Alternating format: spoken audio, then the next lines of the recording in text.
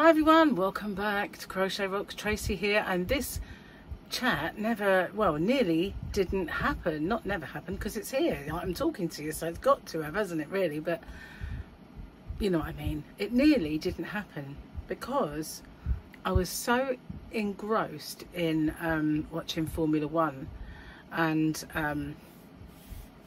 you know, then having a bit of dinner with Gary, and then I sat down to maybe watch something.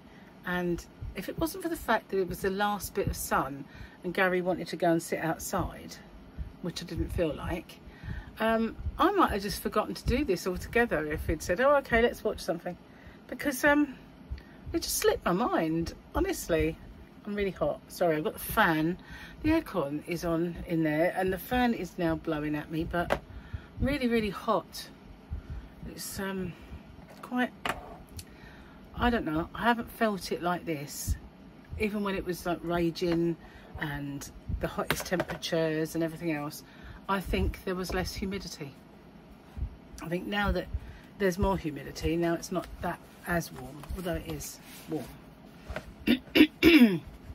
And so endeth the weather report by Crochet Rocks. Hello, there you are. Okay, let's see. I'm trying to find a nice way to say that next Mother's Day I don't want to see, hear, touch, smell or anyone I married or gave birth to. That's nice, isn't it? I'd just like to point out that that isn't me. But we'll have another one. 7 species of animal have mums who eat their young.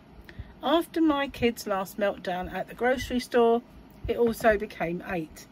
Ooh, imagine eating some snotty little sticky. Ooh. Especially if they weren't cooked. Just saying, gotta cook them. Okay, so tomorrow is Monday. We'll have one last look at Double Grogu Day. Double Grogu. Aww. And then the other one that we're forced to look at all weekend. Well, I don't know, it might have been better than this one actually. I'm not quite sure what this is. Oh, hang on, you can see now.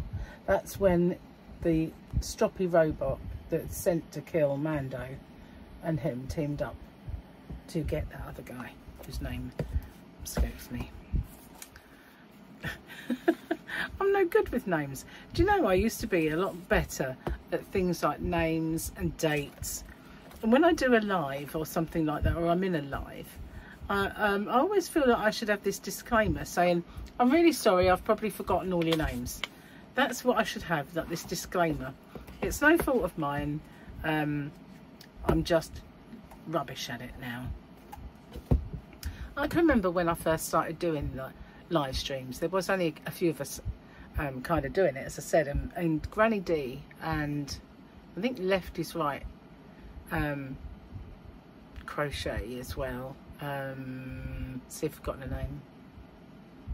Sandy started keeping a list of that channel name, because people were, even though they didn't upload content as channels, they were making up channel names anyway.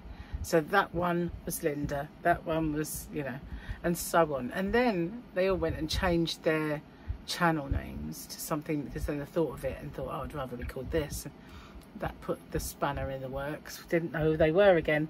Sorry, I've got fluff up my nose and it's my slippers.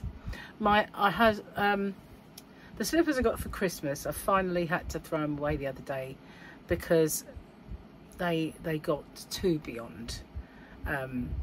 It's all right when they were a little beyond it, you know, you still can wear them, but they finally started to kind of get really uncomfortable at the toes. And so when the backs, because they were this sort of shape, right, okay, they were shaped like these, so it didn't really matter that the backs were going. But these ones started off life as a bit too small for me. They're totes. So I didn't really, I wore them a bit, and then I got another pair for Christmas, which I wore all the time. So then, once they died, these ones come back out. But this fluff just comes out all the time. It's all over my carpet, all over, in my toes, it's everywhere. The fluff just leaks from them, and I thought maybe it'll stop after a while, but it hasn't. It's just leaking fluff, and I think I've got it up my nose where I have to keep trying to pick it up. It's either pick it up or hoover about 24 times a day, which, you know, isn't going to happen. I'm just going to put some cream on my hands because I'm really trying to get rid of these sort of sores that I have on my hand. Now I don't have any more soreness on my thumb, so that's a real bonus, but the skin is still peeled off and it's not perfect. So I'm kind of doing this all the time to try to get that back to normal. And the thing is, because it's like that, and I've been thinking that maybe it was the hooks, I've not been crocheting, which is annoying because I have a crochet channel. So that's kind of annoying, really. I can't go back to those metal hooks because they're now too thin for me, and I can't, if I hold them I get achy because I've now got used to, I can't, not so much ergonomic, you know, I don't do the shaped ones, which I honestly can't imagine ever being able to use, not the straight face anyway. But you know, you get them odd ones. I don't have any of those. But yeah, just the skinny ones, not really sure I can do them anymore, to be honest with you. That's what we always used to have. It was bog standard, everybody had them, and they were all grey, and they never really performed any differently to any other, you know, that was just it, that's the way they were. But now, well, you've got the Ferrari of crochet hooks, you've got the Coca-Cola of crochet hooks. Oh, my face isn't exploding today. It did once. I think it's because I looked down too much. So yeah, I've got nothing to show you because I can't really crochet at the moment. I was thinking, I mean, when I had plasters on, I was doing it, but I feel like it was still aggravating just a little bit, so I've decided to try and give it a few days. I mean, obviously I didn't put enough on. I only crocheted the other day, obviously, because I was making the blanket for the Boggy Creek blankets, which is over there. I've got quite a little way into it now, so I'll continue to do those anyway, and perfect that one, and maybe do a tutorial for them. But I was hoping to get my hands in a better shape before I did, ready to destroy them again with crochet hook appliances. Indeed. So yeah, we had well, Formula 1 can be a little boring these days, but it was actually not too bad today. It's quite an exciting race and lots of frills and spills, and yeah, it wasn't too bad. Oh, the sun's come out again. It's not been that great today, I have to say. It's been in and out, shake it all about. Wouldn't that be a thing if the sun shook it all about? But yeah, it's been you know, overcast 1 minute and then the sun comes out, but even when it's overcast, it's still really hot. Not got much to tell you. We went out again today, and oh my god, the bridge is closed again, so there was no way on this earth we were gonna, even though Gary wanted to go to this butcher's in Sittingbourne on the mainland, I said no, and he said, but the bridge doesn't look too bad, and I went, yeah, it doesn't, because there's nothing really making it over, is there? No, we're not going, forget it, we'll do it later when it's all over. We'll just stick to shops here on the island. So we went into a few shops, and well, on the way out we noticed as we left our village that the road beyond was coned off. They were allowing people to come back, you know, out of it, but they weren't allowing you to go up it. So I said, oh, there must have been an accident, and that's a long way to the next turn off, so obviously they've blocked it there so no one can go up here and get stuck. So we went the other way, and it's more kind of built up, and the roads are narrower and everything else. And we were one of the first ones to come across it, and it wasn't too bad, except the way back was. It was like by then people were getting a bit turned around, because when we come back, we did notice a lot of people were ignoring that and just going around the cones. Well, then obviously that's what's coming back at you the other way, because if the road is blocked, there'd be nothing coming apart from people who maybe lived along that stretch between the cones and the accident. That'd be all there was. But we tried to go kind of like this really narrow lane. I've mentioned it before. We've tried to go down there, and it was chock-a-block, and 2 police cars went past us. So I thought, oh, there's obviously been something happened down this road, whether it be sort of driver rage, because you've got like a really narrow road, you've got to pull in on these little dirt bits to get by. So it's either a bit of anger, where you've been stuck in this other traffic before anyway, and finally you're going down here and you meet some numpty who doesn't know what to do.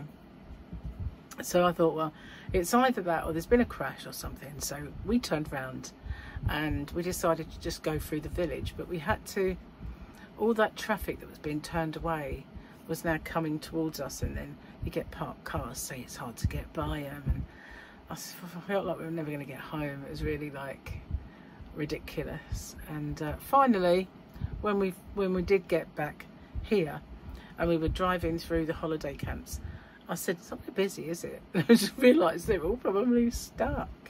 He said, those that have not nursing a hangover and still in bed are probably just all stuck up there. But that's probably true. But it's like nightmare. You've got the bridge closed, so it's causing havoc. And then I heard, when I looked at Facebook, it did say that there was a crash, and then there was another one along there. And you think, it's like, ever feel really cut off and stuck? Been stuck a few times, and we had that kind of siege thing going on a little while ago. It's all go. Sleepy Hollow has woken up, guys. It's things are happening. Yeah, goings on and all that. Well, at least you know, there was no emergencies. We didn't have to go out, but that was coned off for quite a long time, so it must have been quite a bad one, to be honest with you. It is a hard road to overtake on, and if you're going along and you're stuck behind a tractor or someone slow, then quite often people get a little bit daring in their overtake and probably do it at the wrong time and go around a bend and find something coming at you. You know, people take too many chances because everybody's like going at tearing along at breakneck speed and can't possibly slow down these days. So yeah, country roads, and you know, we get horses on them and all that. Anyway, yeah, I'm glad we went out when we did and didn't leave it till a bit later, because we'd have been stuck in all that. People were putting on there, been stuck in this for so long, you know. It's like, oh, we were home by then, you know.